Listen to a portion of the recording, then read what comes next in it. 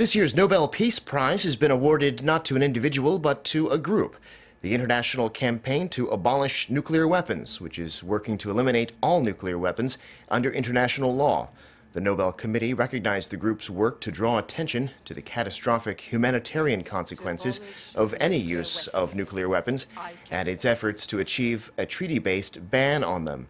The disarmament group promotes the Treaty on the Prohibition of Nuclear Weapons, a legally binding prohibition on nuclear weapons that is supported by more than 100 nations. The award comes amid speculation that U.S. President Donald Trump could be preparing to abandon the nuclear deal struck with Iran in 2015, and as the U.S. and North Korea are engaged in a standoff over the North's nuclear weapons program.